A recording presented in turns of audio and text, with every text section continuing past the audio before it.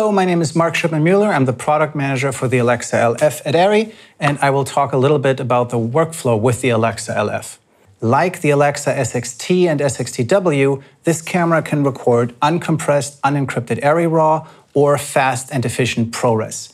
Right now, you record both of those formats onto the SXR capture drives, which come in a 1 terabyte or a 2 terabyte version. And with the next software version, we should also be able to record the ProRes onto the S/S Pro Plus 256 gigabyte card. Now, this camera, like the previous cameras, also has the ARRI look management. So you can create an ARRI look file in pre-production, then you can do live grading on the set, and all your looks, the 3D lookup table as well as the CDL values, will get recorded in the metadata and automatically travel with the footage through post. That can lead to automated dailies, where the look gets automatically applied to the dailies. You don't have to do anything anymore, as well as to editing with looks. So the editor sees the same thing while editing that the director saw on the dailies, that the DP saw on the set. And then in final grading, one can always look at that as a reference or even use it if so desired.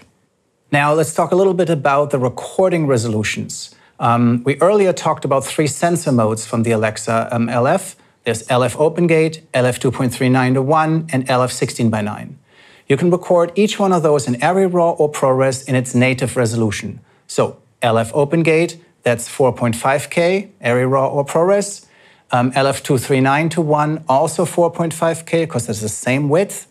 And then LF 16:9 can be recorded in 3840 by 2160, that's 4K UHD. For the LF 16:9 sensor mode, there's an extra option where you can do an in-camera downres either to 2K 16:9 or to HD 16:9, both in ProRes. For your workflow, we have a number of online tools available to support you on the set. And let me just go through all of those first. First, we have the Lens Illumination Guide. That is a tool that allows you to see what the lens illumination circle is for a given sensor mode. So you can go into the tool, you can choose which camera you want to look at, you can choose which lens you want to look at, you can choose the distance to the subject, the t-stop, because all of those affect the illumination circle, and then you actually see an image of the illumination circle for that sensor mode. That's very, very useful if you want to figure out which lenses do you actually want to test, which lenses cover the sensor mode that you desire for your show. We recently upgraded this tool. You can now import frame lines into this tool, which makes it even more useful.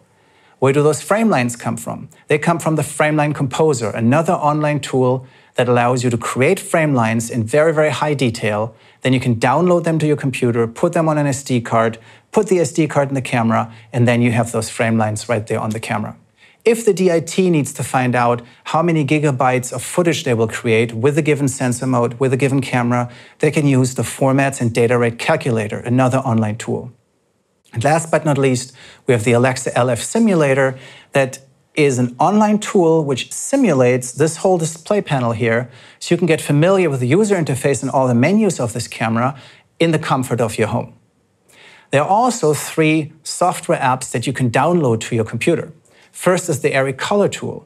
That allows you to create an ARRI look file to be loaded into the camera. It also allows you to import lookup tables and export lookup tables from and to ARRI look files. Then we have the ARRI RAW Converter. It takes ARRI RAW footage, you can view it, it's a viewer, and then you can convert this footage to other file formats. And the last tool we have is called the ARRI Meta Extract. You can upload ARRI RAW or ProRes footage into this tool, and it'll extract the metadata and output it as a separate file. Those are the ARRI tools, but we're also distributing our image science as well as our metadata information to third parties so they can put it into their tools. And I'm very happy to say that almost all third-party workflow tools by now support the Alexa LF.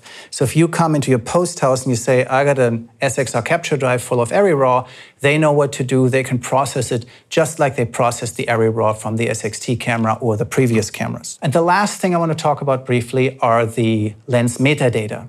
With this camera, we're introducing a new lens metadata system called LDS2. You can see here on the Pl-Lpl lens mount, there are 4 contacts for the LDS2 lens metadata. The signature primes can provide this information to the lens mount, which then communicates it to the camera. We're also licensing the LDS2 lens metadata to other lens and camera manufacturers, so you'll see other lenses and other cameras have this system. What's different about the system is that we have now absolute encoders in the lens. If you recall on the LDS1, you put the lens on the camera and then you have to actually turn the rings in order for the camera to recognize that there is an LDS. With the LDS2, you put the lens on the camera and the camera immediately knows the position of each of the 3 rings. Also, we have a much higher precision and a much higher data rate in LDS2, so at high frames a second, we can still get very accurate lens data information. The whole thing is network capable, so we could theoretically have the lens talk to an adapter, the adapter talk to the camera, that's for future products, and it is compatible with the Cook/I metadata system. Now for the older lenses, the PL mount lenses, we also have something. The Pl-Lpl Adapter is fully capable of talking either LDS1 or Cook/I. These can be mounted either so the contacts are in the 12 o'clock position or so the contacts are in the 3 o'clock position.